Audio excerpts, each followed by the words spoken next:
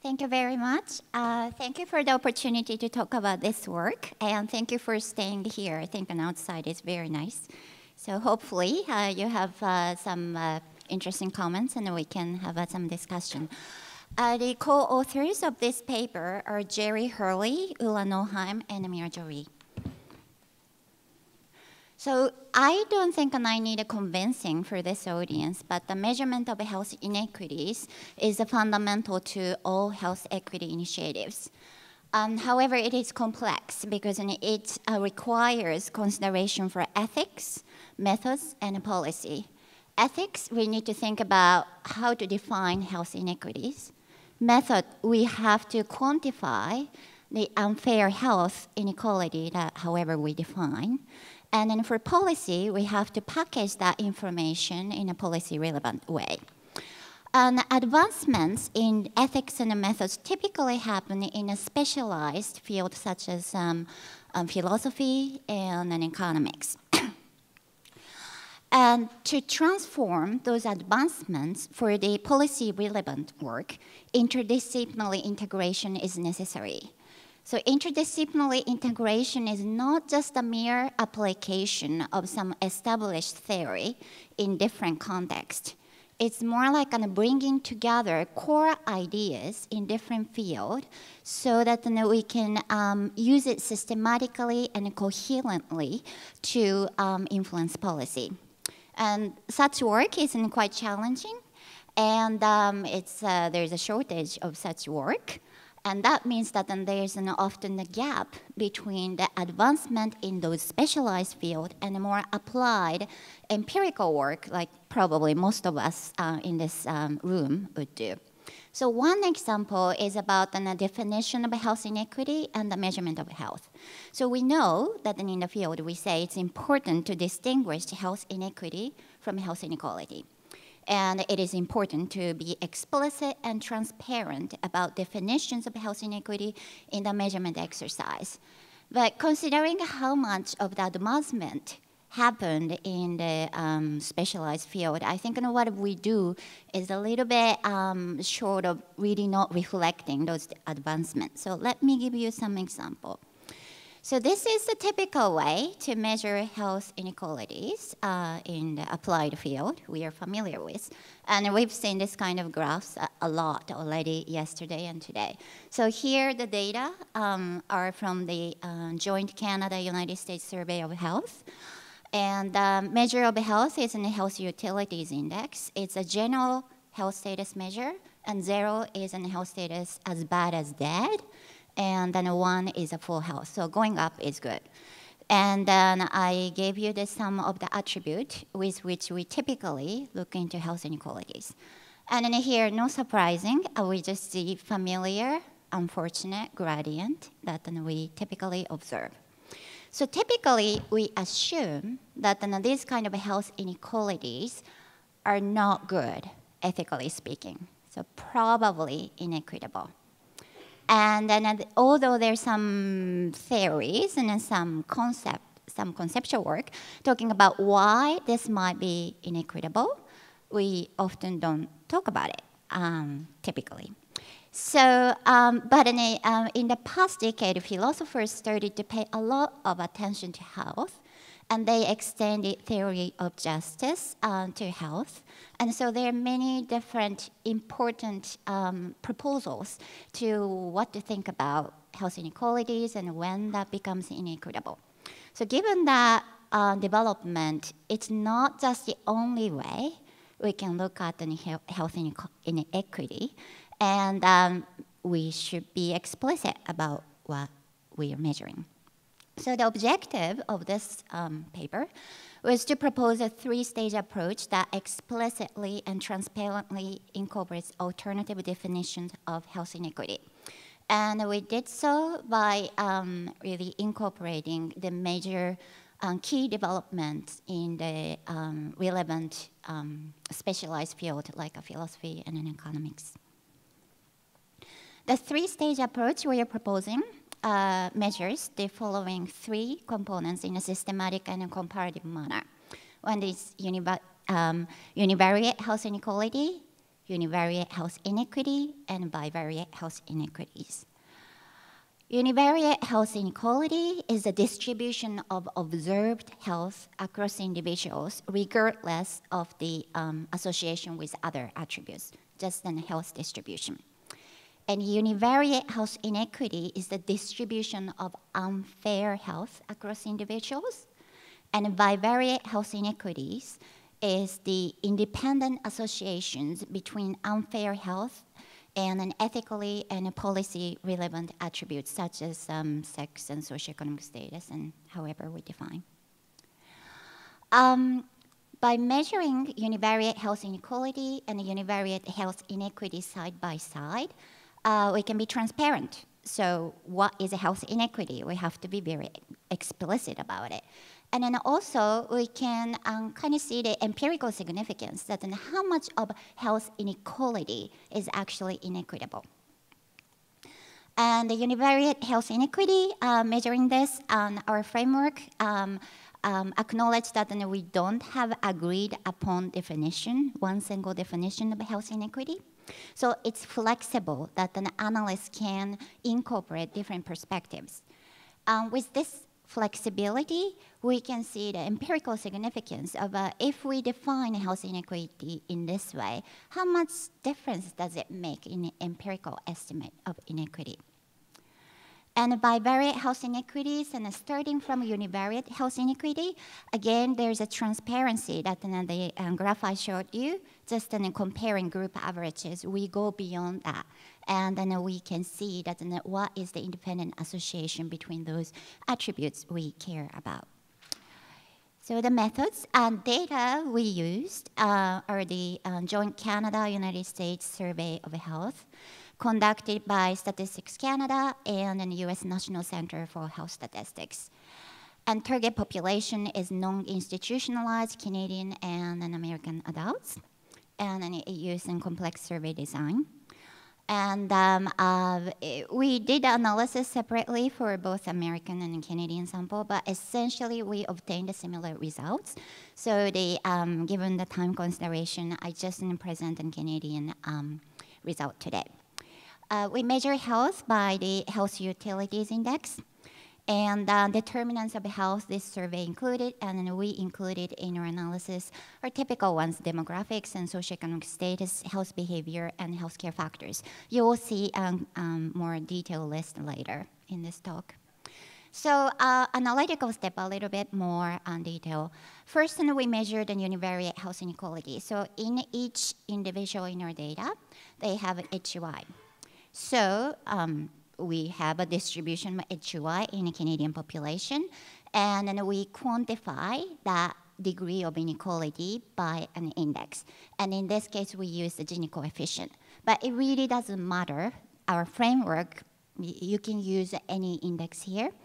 And then by quantifying it, we can say that how much inequality is there. And then the second step is measuring univariate health inequity, and in here, estimating unfair HUI from observed HUI, because an unfair health is unobservable, so we somehow have to come up with it. And there are a couple of steps it takes, and first we need to model health, HUI, and defining the factors in the ethical way, and standardizing fairness. And after we estimate those unfair health, we'll quantify it in the same index as the Gini, and then that will become the distribution of the unfair health. And then here we are following the proposal by the Flubey and Shorkert. So let me go through a little bit more carefully. So it's a first step is in a statistical, just a typical regression model that our goal is to try to explain the observed HUI variation across individuals as much as possible with the data at hand. So nothing unusual here. And for our particular case, we use the ordinal least square regression model. After you had your model, the best model, the next step is the normative conceptual. So all the variables you put in your model, now you have to start to think, okay, which factor is legitimate, meaning that an ethically justifiable or unproblematic? and which factors are illegitimate, ethically unjustifiable, or problematic. This is not statistical exercise, it is normative exercise. And we have to rely on which kind of definition of health inequity we use. And then for this work, we picked two very popular and philosophically grounded theories. One is equal opportunity for health. Essentially, it says that the health outcome due to factors beyond the individual control is unfair. Another is policy amenability. So health outcome due to factors amenable to policy intervention is unfair. So Floubet and Shorkert gives us some categories that maybe rather than instead of going one by one variables, and then thinking about a category of variables might help. So those are health endowments, individual preferences, available information, social background, healthcare variables. And we mapped the variables we used in our regression model under these categories. And then these are two definitions we picked. And then based on that, we classify those variables legitimate and illegitimate. So a couple of things to note here. The individual preferences, we put in essentially all the health behavior variables. And notice that because this is the multiple regression model, this is after adjustment of all other variables. And then we also tested interaction terms, and then those interaction terms are considered to be illegitimate. So meaning that we understand that all the health behavior is not just a free choice, circumstances determine, and try to address that by using the adjustment and interaction term. And then other thing is age. Even for the equal opportunity for health, we wouldn't say that age is beyond our control. But age is a kind of a special variable that each person, everybody ages. It's like a biological process shared by all persons. So if you look at it that way, maybe the age impact on, biological age impact on health is not unfair. It's kind of okay. So that's like a Norman Daniels talk about it. So that's the rationale. And then I know that this, some of you might be like, and I have to talk about this and after at the discussion. This always creates a lot of controversy, and I'll be happy to talk about it. But the point here is that in this framework, Floubet and Shorkert gives a nice language, common language, and we can start to compare different definitions of health equities. And then for this work, we are not really defending these are two best definitions of health equity. We just wanted to use very familiar, popular definitions and how that might turn out in empirical work. Once we classify, then we have to standardize fairness. So the standardization of age in the typical, the epidemiological study, we try to remove the age distribution, age structure of the population on the effect of mortality, so we can compare in a comparable manner. So a similar thing here is that we want to remove the fair component in this analysis, because what we are getting after is the unfair component. So to do that, we think about observed HUI is composed of three components. One is the legitimate factors, illegitimate factors, and residuals, which is, we don't know, it's unknown, unexplained variation. And we asked this question, what would be the HUI if it were only influenced by legitimate factors? So that's the fair HUI. So we remove those influence and we estimate fair HUI for each individual. And then we subtract fair HUI from observed HUI. Then what is left over is an unfair component. So that's how we estimate it. And this is not what we came up with. It's a fairly common way that we do in the literature.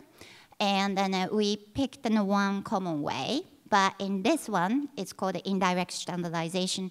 And then notice that by doing this, because we are subtracting fair HUI from the observed HUI, we're in essence considering this residual of an unmeasured component also unfair. It's kind of we didn't really explicitly did it, but using this method, that's how we are making judgment. And this becomes very important later on. So after we have an unfair HUI, and we estimate using based on the two different definitions, for each individual has two different unfair HUI. And for both, we estimate the distribution, and then we quantify it, just like the first step, using the Gini coefficient. And then finally, now we have this degree of univariate health inequity. And then we use the regression-based decomposition methods, and then essentially trying to say that how much of the variation in unfair HUI is associated with each of the variables we care about. And then because it's regression-based and it's the all other variables we put in, is we can adjust for that. So that means an independent association we can estimate. So the results. The Gini coefficient we used moves between 0 and 1. 0 is most equal, and then 1 is the most unequal. And the observed HUI is about 0.085-ish. Yes, that's the one. And then that's the Gini coefficient, and the mean HUI was this 0.889. So the Gini coefficient really doesn't give any intuitive feel because it's a 0-1 index, but there's some interpretation for that. So as you can see, the twice of the Gini coefficient of the mean HUI means that an expected mean difference in HUI among two persons randomly chosen in Canada. So that is 0.151. So here, interesting thing about using HUI is all other work done for the validation and application of HUI. From that, we know that when HUI difference is bigger than 0.03, that is the minimally clinically significant. That means that if HUI is bigger than that, it justifies, it's a good idea to give some medical intervention. It's worth it. So it gives us some the mark there about the policy relevancy. So here, the point is that the inequality we observe is not insignificant, clinically speaking. It's quite a bit. We randomly chosen people, how much difference is there in terms of HUI, as in 5 times more than clinically minimally significant HUI. And then when we look at a distribution of unfair HUI, meaning that in a degree of inequity, we observe this. So the bottom line is that they're not that different. They're not statistically different. They're not clinically significantly different between those definitions. And then also inequity and inequality. So they are very similar. Now moving on to the bivariate health inequity component. So this one is just we use the typical attribute we look into for the bivariate association: income, education, sex, and race. And then you see that in the 2 different definitions of health inequity, how much of that distribution of unfair HUI is associated with each of these variables. It's fairly small. And the reason is that because unexplained variation is huge. And then this is not surprising for methodologists. We all know that if you use individual level data and try to model health, most of variation we can't explain, but it's just coming out in this way if we use the health inequity analysis. In addition to these 4 typical categories, we also decomposed using the same decomposition method, looking at the Flubé-Schokert category. Remember that I talked about different categories, and you see the bottom. So for both huge residuals, the white component, and the other parts coming out. In an equal opportunity for health, there is no green, individual preference, because and that's by definition, we excluded from the definition of health inequity. We said that then if the health outcomes are due to individual preference after adjustment of everything, we don't consider that, and that's unfair. That's okay, and we don't care. So by definition, it doesn't include. And then what surprised us when we got this result is that the blue component, that healthcare supply. So that's what I was talking about in some of the comments yesterday, that for the healthcare supply variables actually has more association with the health inequity than our team thought it would. Thank you. So summary of results, two definitions of health inequity did not yield statistically significant differences in the estimated amount of univariate inequity. And income, in the, when you look at the four attributes, the first decomposition analysis, and then healthcare showed strong associations with the unfair HUI. But strong here needs a little bit, I should say with condition that it's probably not as strong as we might have thought, that then it's fairly small because of that a lot about health variation we can't explain. We don't know what's going on. So implications. Definitions of health inequity has been vigorously debated in the field, and we don't have any single definition. And the philosophers joined in, as I said at the beginning.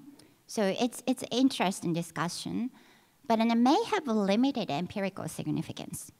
And then I have to say that, this is just one study, and we got the same result from American study, and then also as I kind of alluded, the standardization method, there actually another way to standardize it. I didn't show you, but when you do that, it's still the same results. So with our analysis, it's fairly consistent. And then of course, you have to try with the different measures of health, different data. Maybe you should use longitudinal data, all those kind of things. With all of those caveats, we still think that it may be that not as much as we thought. And if indeed that's the case, we may have enough conceptual clarity to proceed with policy. Meaning that I've been working in the health inequality field for some time, and a lot of people who do more applied work come to me and then they say, can you please give me one definition of health inequity? Because I am totally lost in the literature. There's so many definitions, and I don't know what to do. And I didn't have a good answer. But now, if this is really the case, I'm not discrediting those conceptual philosophical discussion. That's important. We should keep doing it. But with all the limitation of data and the methodology, right now, it may not matter empirically. Whatever you do, we might just get ballpark right. And maybe that's a good news for policy because this is the best we can do, and then we can move on. So that's could be some implication. And then also, this is the reason why we cannot empirically distinguish those different definitions of health inequity is a large component, unexplained health inequality. We can't explain it. So what to do with it? And then it's the method we use, as I said earlier, that we include that component as unfair. And then it's because the method actually assumes that way. But in the field, it's only very niche health economics literature started to talk about, is it really unfair if we don't know why it's different? And then that conversation just started to happen in the specialized field. But then I think we should have that big discussion about, given that we have to live with an unexplained health inequality for quite some time, probably, then should we consider it as an unfair or not fair? And then that will give some of the implications for the estimate of the health inequity. From the decomposition analysis, the first analysis we did is we used four typically used attributes, and later on we looked at those flu-based shocker category, and that tells us that we might miss an important aspect of health inequity by only relying on a priori assumptions about attributes with which we should assess health inequity. Why we choose certain attributes are not based on empirical or size of the health inequality. Oftentimes we have a good historical reason why we should care about those health inequity.